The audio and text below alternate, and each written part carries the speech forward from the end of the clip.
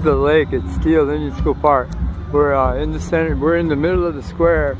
It's Central on the west side, Indian School on the south side, 7th Street on the east side, and the middle street up here I think is Campbell, where the canal is the north border. This is the lake. It's in the center.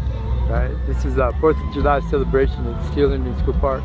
They're gonna do fireworks in a while. I was just trying to get some video of the lake from down low at an angle with the setting sun, because the sun is just starting to turn yellow. It's starting to turn gold, and it's going down slowly. Right? I was just trying to get the color of the reflection off of the green water of the lake. That's what I'm trying to do. I don't know if you guys can see it or get it, but I'm trying to be artistic here.